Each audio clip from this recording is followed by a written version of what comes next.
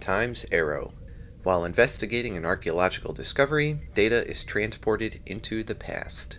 The Enterprise has headed for Earth to participate in the examination of evidence of extraterrestrial activity on Earth in the late 1800s.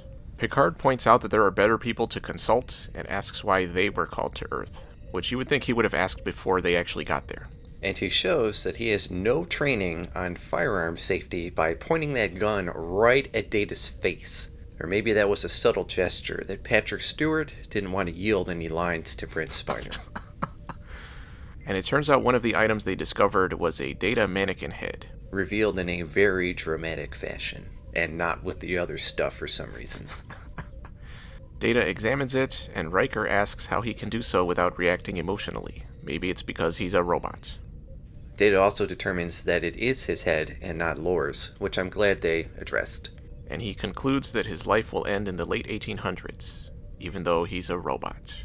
Geordi says that all the evidence points to an alien race that they haven't encountered before, who may have been shapeshifters taking the form of humans. He finds a fossilized cell, and they head to the place of its origin. Geordi and Data talk in 10 Forward, where Geordi asks why he's not upset to know about his death. He tells him he needs to be upset about the situation, apparently also forgetting that his supposed best friend is a robot. Which I think says more about Geordi than anything. Data says he is comforted to know that he will not live forever, because knowing he will die makes him more like humans, even though robots can't die.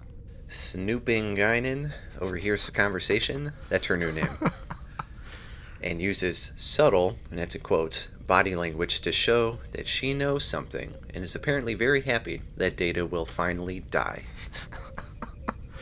Troy talks to Riker about how uncomfortable he is by the discovery of Data's head, and they note that many other people are upset by it as well. She says that they're all used to each other, which is why Riker feels angry, and I didn't know you needed a space psychology degree to figure that out. Good work, counselor. They get in the turbo lift while Data is in it, and he comments on everyone else's discomfort around him. And Riker explains things in the way that Data does, and Data says that he is fond of them too. The Enterprise reaches the planet of the fossil's origin, where Data picks up a temporal disturbance. How do they sense something like that anyway? With the sensors. And Data is surprised at not being chosen for the away team. When he asks Picard why, and says they can't cheat fate, Picard says they can still try. Haven't there been other time travel episodes in this show with these characters where they've altered the course of events via their actions? Yes. The away team checks out a cave, and although they can't see anything, Troy says she senses many terrified humans. And it also has the same residual evidence as the cave on Earth, showing they are somehow connected. Geordi and Data determine that they are occupying the same space as the aliens, but in a different time, making them out of phase. And he says he has a way to allow them to phase to match. How odd that he didn't have a way to adjust phase just a couple of episodes ago. The only way they can adjust the phase is by using an object that is part of Data's body. So he's the one that has to go, although he can still use audio communication. Somehow. He reports finding silver humanoids who are ingesting energy from a machine. Through their foreheads. Just as he reports seeing the entities take a snake out of a force field, some kind of temporal distortion occurs, and he is transported to late 1800s San Francisco. And because it's Star Trek, nobody seems to find him odd or out of place outside of a minor remark or two. He meets a bum who claims to be a former football player. Could you help out a 49er? He runs into an annoying bellhop who mentions playing cards, to which Data figures he can get some money that way. And naturally he does well.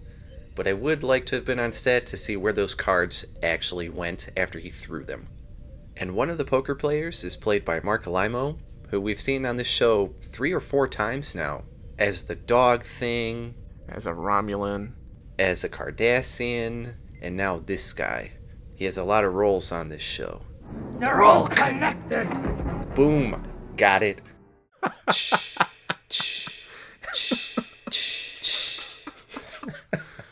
The most unexpected. Okay. If I can do it, I'm gonna do it. He gets a room in a hotel and tells the bellhop that he is an inventor and gives him a list of items he needs to buy. And that was when it was apparent that this annoying bellhop was going to become a recurring character in this episode, which was not great. The former football player is approached by a couple who shoot him with an energy beam.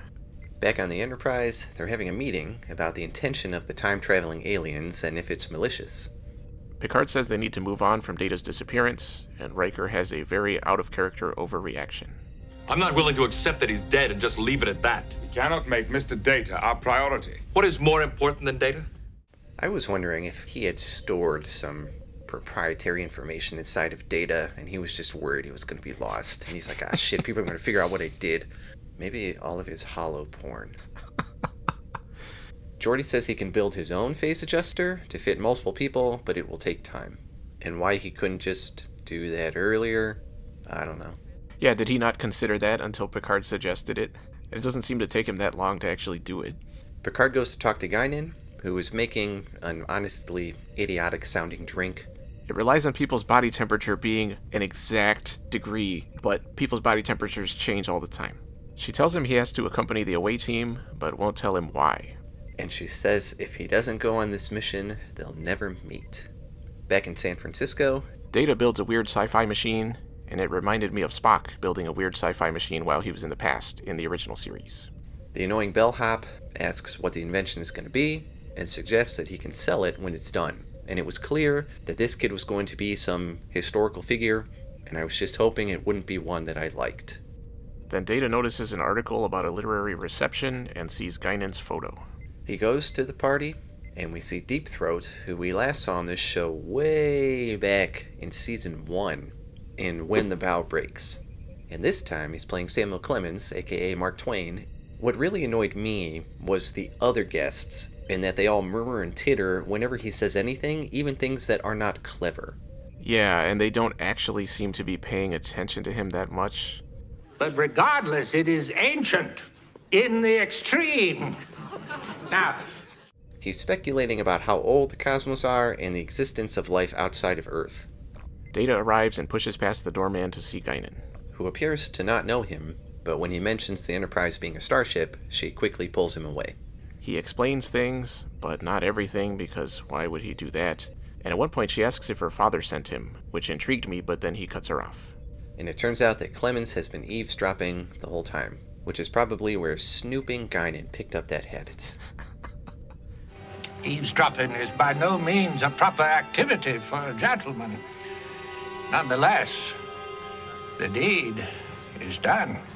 We cut back to the future, where an away team is setting up Geordi's phase shifters.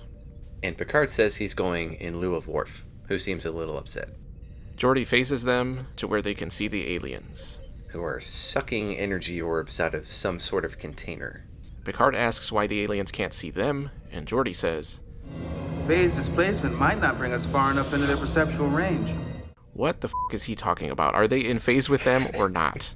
They can see them, but they can't be seen? It doesn't make any sense. Just like that other episode. Troy senses echoes of the last moments of human life, saying they all died in terror. She says the orbs must have once been human. Two beings walk out of a time portal and deliver more energy orbs before heading back out. And one of them has a goofy-looking space snake with him. And that was the best part of the episode. And thankfully, the portal stays open for a really long time, allowing all of the away team to follow. To be continued. Dun, dun, dun, dun. Time's Arrow. Overall, We started out with an intriguing mystery and some decent character stuff with everyone dealing with the knowledge of Data's apparent destruction, although it was a bit over the top, especially freaking Riker. But then they quickly started bringing in made-up stuff, and when Data got transported into the past, we got the predictable dumb jokes I would have expected, and a lot of it felt like treading water. Nothing made much sense, and then we got a Mark Twain tangent that went on forever, then a space snake, and then it was over. I did like the way Guinan was used in this episode, and I'm semi-interested to see how that part of things plays out, although after everything else I'm not expecting it to make any sense. For a season finale, this was incredibly disappointing, and when it comes to being a two-parter, I shouldn't be just wanting the next part to get over with so we can get on to something better. I gave it a C-. I gave it a C. Why was everyone so upset about Data dying in this particular case? What about the episode where the ship blew up like 7 times and they all died? All they did for that was just have a meeting and say, we'll see what happens. They didn't even have that big of a reaction when Geordi and Rose supposedly died in the next phase. Yeah, they all played music and had a party. If Guinan knew what was going to happen and was apparently amused by it, why didn't she say anything less cryptic? Is there something preventing her from doing so? The answer is probably going to be the script. Data's fake head looked pretty bad, like a Halloween mask, especially his eyes. I thought the guest characters, like the bellhop and Clemens, were way overplayed and goofy. We've had two-parters, even season finales, that were really good. This one did not meet my expectations. I thought The Inner Light would have been a much better season finale. But, as they say, the deed is done. I do a pretty good fake-ass Mark Twain.